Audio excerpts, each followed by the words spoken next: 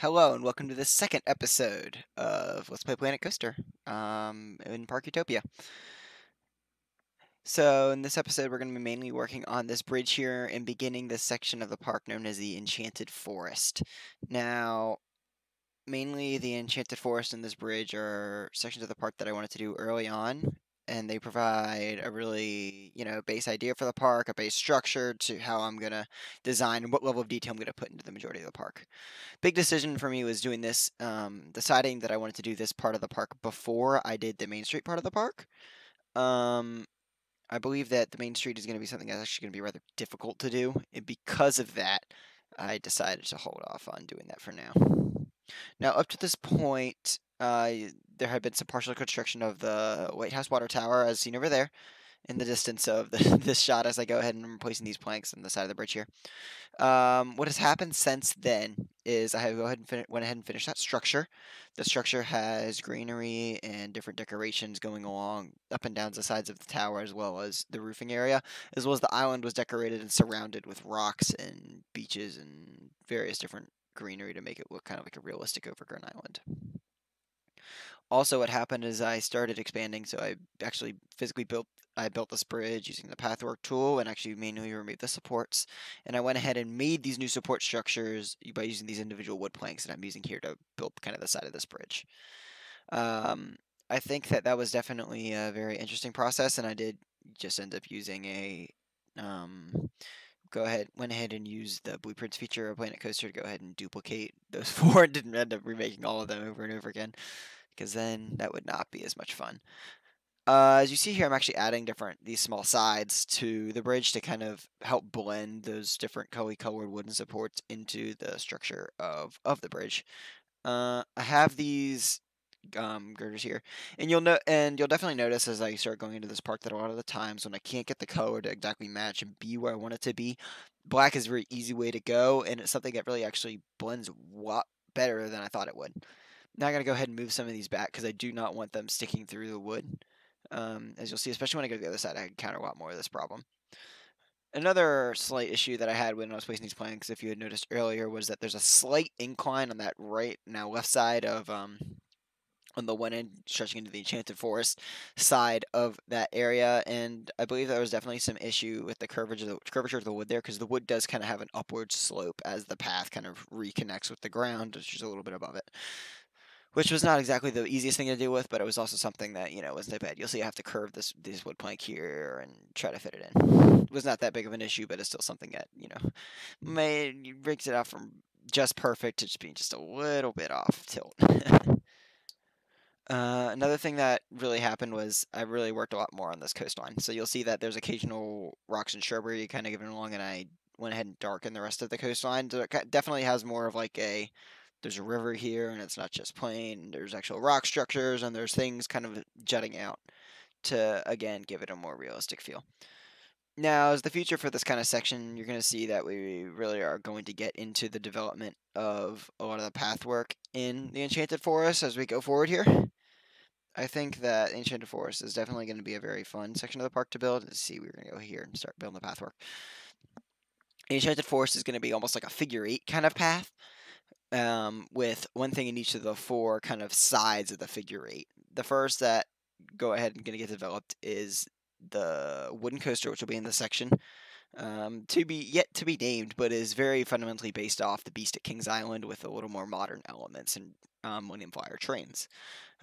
So somewhat of a cross between the Beast and Mystic Timbers, but also with some of the elements that you can find at plenty of other wooden coasters. One problem I had was I was trying to really decide what I wanted to do with this middle section here, and I used the trick, which I've found really helpful, where when you take a small path and you place it in between a corner of two other paths, it'll actually round, and then delete it, it'll round the corner.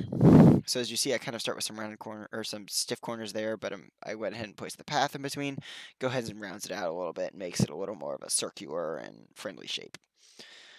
So now you see I have the whole figure eights. As I said, the first figure eight is going to be occupied by the wooden coaster. Two of the other figure eights are going to be occupied by flat rides. So one of the contingencies of this park is there will be 4 distinct areas. Each area has a roller coaster, 2 flat rides, and some sort of eatery, something of that sort area. And so that will be the 4 sections of kind of this grid here. So you're gonna have the roller coaster on the bottom left there, and then a flat ride on the bottom right, and then probably the top left is gonna be the flat ride, but that's to be determined based on how much space I actually have in that area. It might just be the top right, and the top left will have to be is a little bit easier because I'm just gonna go ahead and use the smaller dining area, which will be a lot easier for me to work with. You see me going around here. Another feature of this park is there will be that train going around the whole park. Now, one thing I wanted to do, and something I'm definitely gonna have to work on and incorporate later, is the train stations. So I decided that I really wanted to, um, I wanted to have a train. I want to have another form of method of transportation around this park, and it'll kind of follow the order that or the direction that I wanted to, with the kind of following the nature to first early civilization to metropolis to wasteland kind of theme. But one thing I thought would be interesting is if I take the train, put it about 12 feet, I believe is what I have in this video, about 12 feet above the entrance walkway. So it'll kind of be something that I'll use as a gateway, almost something like you see at Disney World's Magic Kingdom, as a kind of gateway into an entrance into the park into Main Street kind of vibe. So also, that bridge line that bridge right there provides a beautiful sight line when you're looking off of the people walking bridge, and the support structure is actually something that's real realistic and really nice to look at, and I think is actually rather pretty. One problem that I am going to encounter, I have not exactly reached this point yet, is the fact that the problem of dealing with actually having the train tracks go through the pathwork. Because the wooden coaster is placed on the left side, I can't really keep the train on the left side where the wooden coaster is going. So one problem I am facing is that there's actually no sort of crosswalk or train crosswalk built into Planet Coaster. So unless I want to take the unrealistic route, which is not really an option, and kind of go ahead and just kind of route the train anyway through the track and then just build a fake crosswalk, but people will walk through the train when it's going by anyway.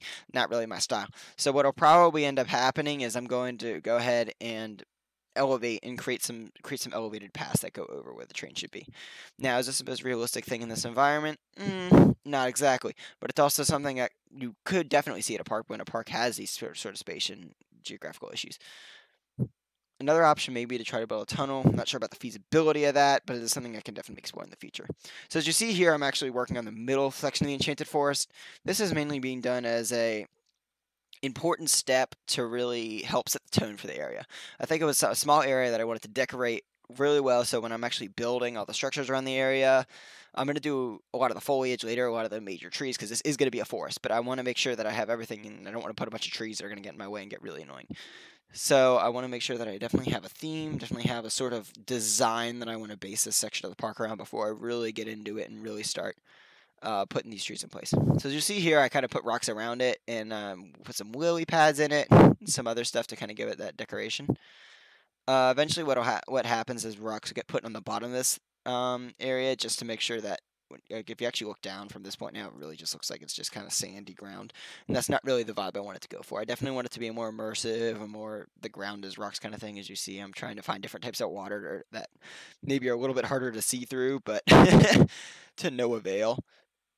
Go ahead and lower it some more there, and again, I'll probably come in here with a second with the rocks.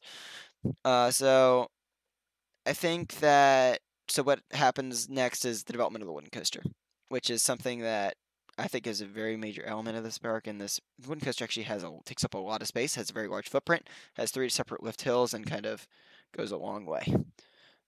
I think it's definitely something very interesting, and you will definitely tune in next time to see some of the development of that wooden coaster and some of the station development and scenery development and things of that nature surrounding it. So, as I'm finishing up this pond here, I want to thank you very much for tuning into this video, an episode of Let's Play Planet Coaster, and we will see you next time.